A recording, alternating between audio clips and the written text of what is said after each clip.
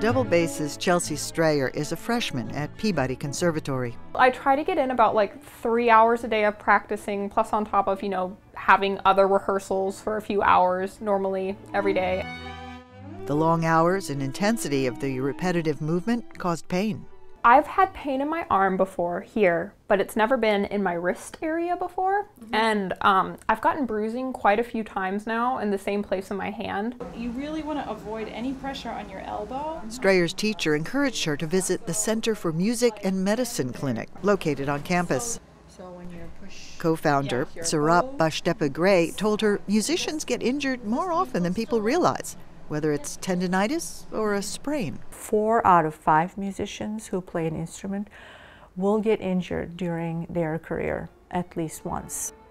1 will recover and get back merely to playing their instrument. 2 will continue playing but will have chronic problems with acute episodes along the way. And unfortunately, 1 will discontinue their art because of injury. Bashtepa-Gray, a medical doctor who plays the guitar, is familiar with both the joy and pain of playing an instrument. That nerve in this position is bent right here, so it's under pressure. Associate Dean Sarah Hoover says having a clinic on campus sends a message to student musicians. I think that they also understand that it's okay to talk about it. It's okay to go to their teachers when they have a concern. They don't have to hold it inside. It's made me much more aware of, that I need to take breaks and that it's okay to take breaks because, it's better to take a break than be out.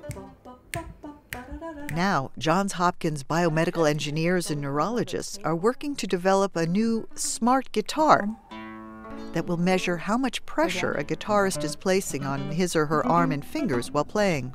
I think it would be valuable in training musicians with evidence-based pedagogy so that they can develop certain motor skills more quickly without a lot of repetition, which repetition is also one of the occupational hazards.